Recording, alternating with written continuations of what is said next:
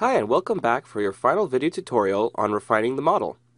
Now that you're familiar with viewing the results from the previous module, we can begin the last part of this course where we will be refining the model by exploring the use of optimization in Ansys.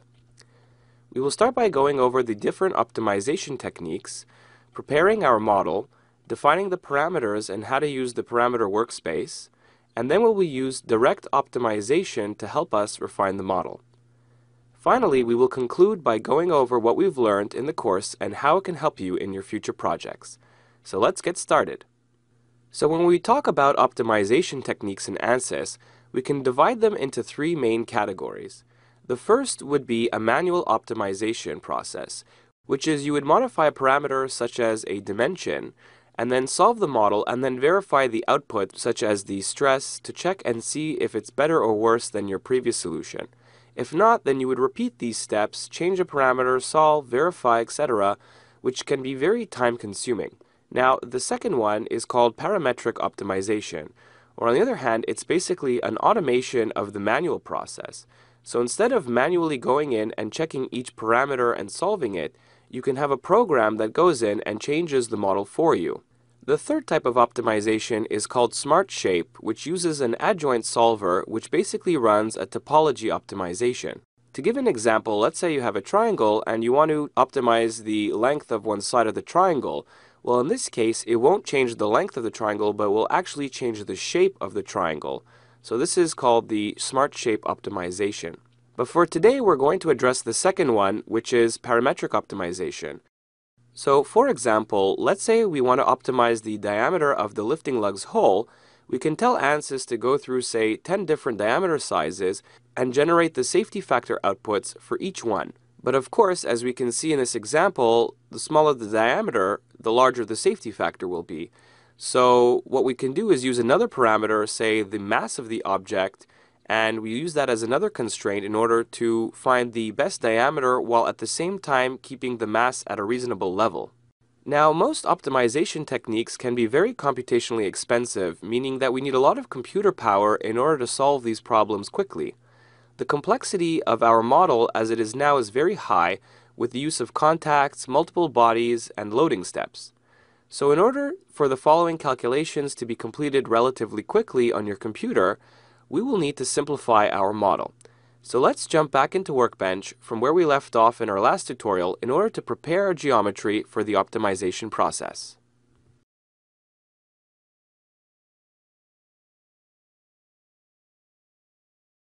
Ways you can do this. You can go into the Geometry tab here, and you can suppress bodies by right-clicking and clicking on Suppress Body, or you can also suppress or delete the body in Design Modeler. But we're going to suppress the bodies here because it's a bit quicker. So the first thing we're going to do is click on the base, right-click on it, and then click on Suppress Body. Then it says that this will change the geometry and will clear our solution files that are generated. So we're going to click on Yes to continue, and now you can see that the base has been removed. Now what we're going to do is click on bolt 1, hold shift, and click on the last one here, and select all 4 of the bolts, right-click, and click on Suppress Body. So now as you can see, all we have is the lifting lug left. Next up, we're going to want to remove all the connections that we've made. As you can see here that the contacts have already been suppressed automatically because Ansys detects that these components are not there anymore, therefore there are no more connections to be made. So we can actually leave this as is, or we can go right-click on Contacts and delete all the contacts, and then click on Yes. Next, we're going to go into the mesh, and we're going to change the mesh here. Let's clear all of this right now. Click on this and delete, and then click on Yes.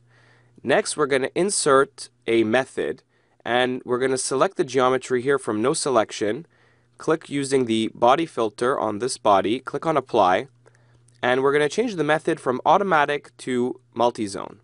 Now, multi-zone will help reduce the number of elements, so let's go ahead and generate this mesh and see what it gives us. So there we have our multi-zone mesh, but now as you can see again, it's a little bit too coarse, so we're going to go ahead and insert a sizing, and we're going to choose the body again, click on Apply, and we're going to change the element size to 5 millimeters. Let's go ahead, right-click on Mesh, and regenerate this mesh. There, that's much better now. Next up, let's move to Static Structural. Now as you can see here, there's a question mark next to it, which means that some of these properties have to be defined. And the reason is because we've deleted the base in this case, so now it says we don't know where the base is anymore, and you still have a fixed support. So we need to either delete this or select a new geometry face for the fixed support. So let's do that by clicking on here, the no selection, and we're going to use the face filter, and we're going to select this bottom face as the base. Then we're going to click on apply. Now as you can see, the fixed support is now fully defined with the green check mark. Now the same thing goes for the bolt pretension. There is no more bolts anymore, so we're going to select all of these 4 bolts, right click, and we're going to delete the bolt pretensions. So now all we have left is our fixed support here at the bottom, and if we look up here, we have our bearing load. Now the last step is to change the analysis settings from a 2-step to a 1-step problem. So we're going to go into here and we're going to choose the number of steps, and we're going to change that to 1 and then click on enter. Next up, let's head into the solution branch, and we can see here we have a few more question marks, such as the equivalent stress, convergence. So what we're going to do is we're going to delete that, and we're going to keep equivalent stress 4, which is on this face over here, and then the bolt pretension, which doesn't exist anymore. So we can go right click on it and delete that as well, and we'll delete this object. And now we're pretty much done simplifying our model. Next, let's just check each one of these equivalent stresses, because here we have a display time of 2, which means at time step 2. So we need to make sure that we change this to the last time step. So you can either enter 1 or you could enter 0 for the default, and that'll put the last time step. So we want to make sure that all of these are set to last, because we only have 1 step now. So we're going to change this one to 0, which would be last. And for our stress tool, just going to make sure that that's all 1 second or last, and that's fine. So now that we've gone through that, let's go back to the bearing load. And actually you can see in this table here that the force was applied at step 2, which doesn't exist anymore. So what we're going to do is we're going to copy these values and put them at step 1. And step 3 here, we could just go and delete that row. And so now we have at time 1 or step 1, we have our force being applied. Now that we have all that done, let's go and right click on solution and solve our problem. So now that it's done, we can click on equivalent stress, and we can see our deformation here, which is about 34 megapascals, and it's located this time in the ring of the lifting lug. And we can check our safety factors, which we have 7.2 as a minimum here, and the other ones, which are actually all the same, which were supposed to show different elements or different geometries. So we can actually go and delete these. And we have our force reaction, which is here in the table, and we have our structural error, etc. So now that we have our solution solved, our base solution of 34 megapascals, let's begin by adding some parameters or creating a parameter set for this problem. So the 2 input parameters that we're going to want to change are going to be the diameter of the lifting lug hole and the thickness of this side of the lifting lug. So in order to parameterize these 2 dimensions, we need to go back into Design Modeler and create a parameter for these values. So let me show you how to do that right now. Let's minimize mechanical. And let's open up Design Modeler by double-clicking on the 3rd cell, Geometry. Now as you can see here in Geometry Modeler, we still have all our bodies here, but in Mechanical they are suppressed. So the only ones that concern us are the diameter here and the width of this side of the lifting lug over here. So let's go and find that right now. So if we click on Extrude 5, we can see that this extrude is the 100 millimeters of this length over here. So in order to parameterize that, we can click on this box over here, and then you can see that we can now create a new parameter name for this extrude. So we're going to leave this as the default called Extrude 5 FD1, or you can rename this to whatever name you want as a parameter, and we're going to click on OK. So we've now defined our first parameter. The next parameter we want to define is the diameter of the lifting lug hole, which is under the sketch 9 over here. And we can see here that the diameter that we created here was D2 of 40 millimeters. So once again, we can click on this box over here, and we can now create a new parameter, and we can leave this as plane 6 diameter 2. And let's click on OK. Now we have 2 parameters defined in Design Modeler. So let's go and close this out. And now you will notice a new object here called parameter set. Now if we double click on parameter set, you can see that we've defined now 2 input parameters. The first one called parameter 1, which is the extrude depth of 100 millimeters, and the second parameter, which is the diameter of 40 millimeters. Now we currently don't have any output parameters, so let's go and generate those right now. So let's go back into the Project tab, and let's jump back into Mechanical by double-clicking on the results. Now the two output parameters that will concern us are going to be the mass of this lifting lug, as well as the safety factor. So let's go and find the mass, which is going to be in the geometry of the lifting lug, and we can go into Properties, and we can see here now that we have the mass of the lifting lug, which is 1.69 kilograms. So once again, we can click on this over here to parameterize it, and now the mass is going to be an output parameter of our project.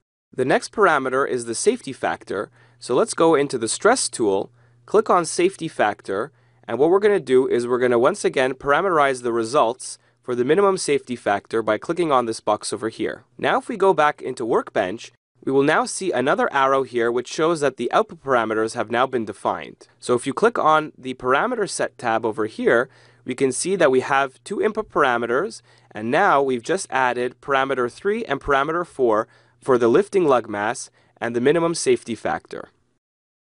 So now that we've completed defining the parameter set and preparing our model, we're now going to use the Direct Optimization tool in Ansys in order to optimize the model. We're going to go into the toolbox here, and we can see under Design Exploration, we have an object called Direct Optimization. So let's go and bring in Direct Optimization and create a standalone system right over here.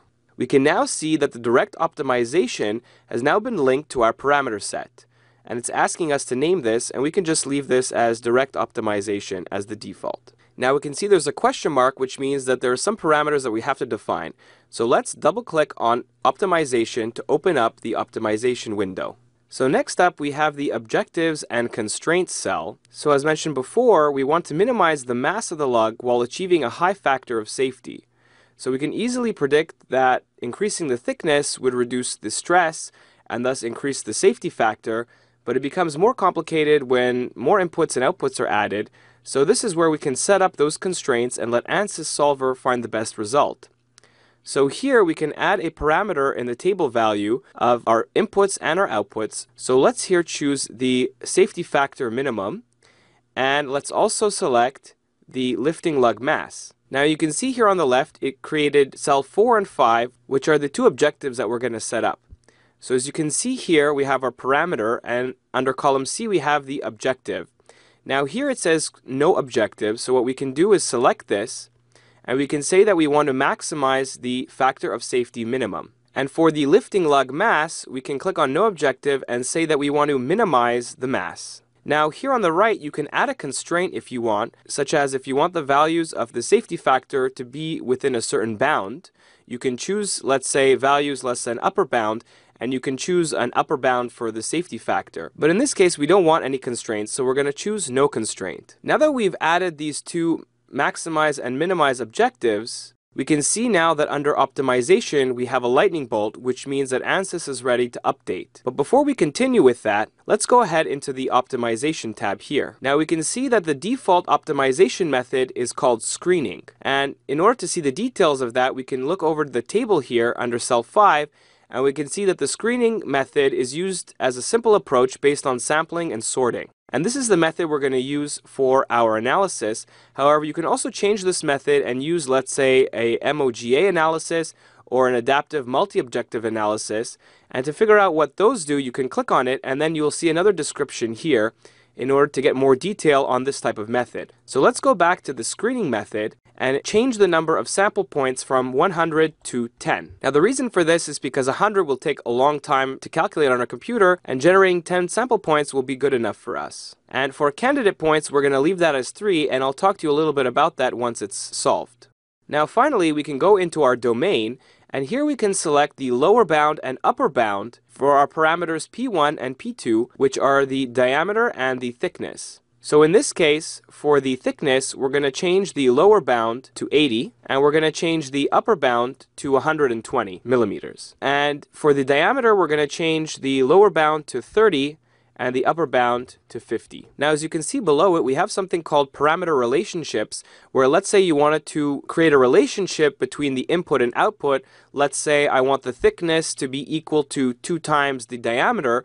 Well, you can create an expression here and make your own relationship between these two values to add another type of constraint. Now moving on under the parameter P1 and P2 here, we can see now that the lower bounds and upper bounds have been defined, and the parameter relationships, we're going to leave that empty for now. And now we're ready to solve for the results. So we can go ahead and click on Update, and then Ansys will automatically populate 10 sample points for us. So now that we've clicked on Update, we can see that Ansys is currently working and is busy, and we can see that it automatically created these 10 sample points for us over here. We can see that the extrude depth is between 80 and 120, and the diameter is between 30 and 50. Now as for the results of the columns D and E, for the lifting lug mass and the safety factor, these are going to be automatically calculated as we speak. So I'm just going to skip forward because this takes a little bit of time to solve. Okay, so there it's done, and now we can see, let's move this table down a little bit. Now we can see here our 3 candidate points. So these candidate points are essentially the top 3 best points that Ansys has chosen for us out of the 10 samples that were created. So Ansys uses these stars and X's here to tell us how good the point is relative to the other sample points. So as we can see here, the candidate point 1 might be the best point, with a lifting lug mass of 1.68 kilograms and a safety factor of 7.09. And we have a candidate point 2 and a candidate point 3. And here you can see the inputs that were chosen in order to get these results. So now we can head over into the Maximize, and now here we have a chart of all the points and the safety factor results. So for each candidate point, we have, for let's say the safety factor, we have our results, and for the lifting lug mass, we have our results for each point. And if we scroll down here, we have our thickness with the number of points, and we have how our diameter varied with the number of candidate points. And then here is the raw data that we have for all the results. So this, again, you can select this and you can export this into Excel. So you can right click and export this data, and you can put this into Excel and do your own charts with it. And now here we have the results. So here under the results, we have the first thing called candidate points. So here we have again the 3 candidate points, 1, 2, and 3. We have the input values, and we have the parameter values, and we have the variation from the reference value, which was the first candidate point that was generated for both the safety factor and the lifting lug mass. Now at the bottom you have a more graphical representation of these 3 candidate points, and as you can see here, you have the parameters at the bottom, and then you have the values at the top. So let's say we look at candidate point 1.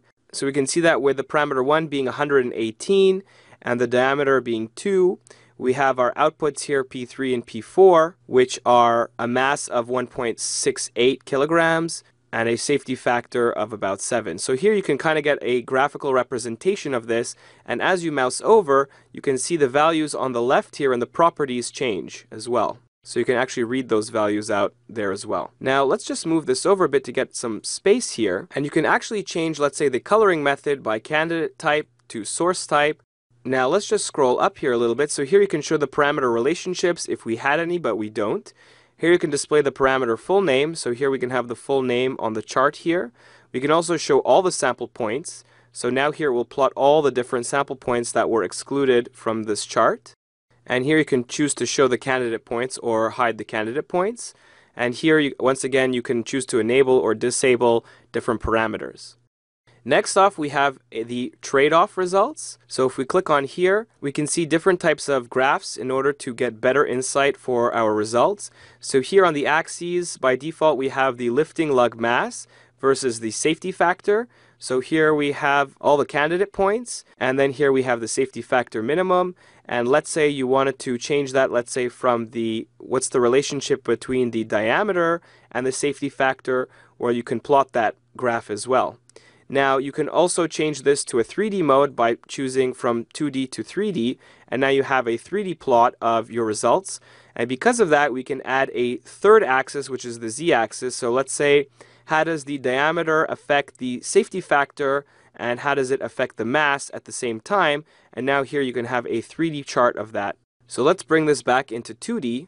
Now we can click on the samples results, which shows us all the samples, which is similar to the candidate points. However, here you have more control over the mode of the chart and the coloring methods. And then here we have the sensitivities result, which shows the sensitivity of the input and output parameters. So we can see here in the chart that the lifting lug mass is very sensitive to diameter D2 and not so sensitive to the extrude thickness FD1. Now we can also change the mode for this. Instead of using a bar chart, we can choose a pie chart, and we can also choose to, let's say, exclude certain parameters by selecting these checkboxes over here or deselecting them. So now let's head back over to candidate points, and let's have a look at them again. So as you can see here, let's move this back over a little bit. So let's look at these candidate points again. So now we can see we have candidate point 1, 2, and 3.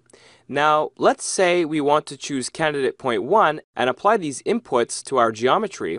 We can right-click on candidate point 1 and click on Insert as a Design Point. So let's click on that right now. So now that we've set it as Design Point, let's go back to the Parameter Set tab. Now we can see here we have DP1, which is our new design point that we've just selected. So now let's go ahead and update all the design points once again. Once that's done, we can see here now the DP0 design point 0 is currently the current design point. So that's actually what the geometry is set to right now, which is what we created in our previous modules. So we can see here that the depth is 100 millimeters and the diameter was 4. And from our candidate point, we now chose the depth to be 118 and our diameter to be 42.25. And we can also scroll to the right over here, and we can see here that we have the lifting lug mass shown and the difference in safety factor shown as well. So we can also see in the notes it's been created from the optimization or candidate point 1. Now in order to set this as the current, we can right-click on the design point 1 and we can click on Copy Inputs to Current. So by clicking on this, we will now set our model to use these design points for a model. So we can see here now that the current is now 118 and 42.25. So let's go ahead and update all the design points once again in order to update our model. Now once that's done, let's go back into the Project tab and let's go and open up the Design Modeler to see what's changed. Now if we go into Design Modeler and click on Extrude 5, we'll now see that it's been modified to 118 millimeters for the extrude depth and that the diameter is now set to 42.25.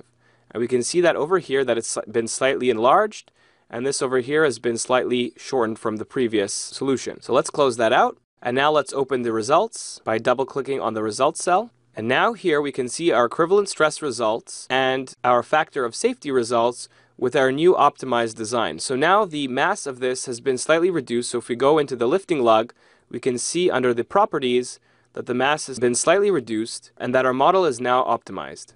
So that will be as far as we go into parametric modeling in Ansys.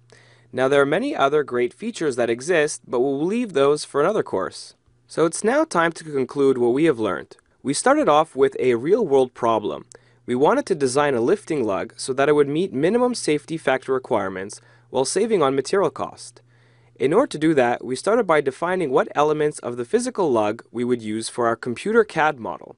And once that was completed, we were able to create the 3D model in Design Modeler and then apply the loading and boundary conditions to the model.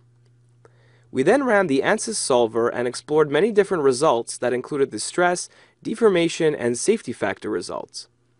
With those results, we were then better positioned to ensure the design safety of the part and determined when it would fail. Finally, we went through the parametric optimization tools within Ansys in order to save on material cost while keeping a high safety factor. With all of the tools and concepts covered in this course, you are now ready to tackle your own engineering problems and create great solutions by using Ansys. Thanks for watching!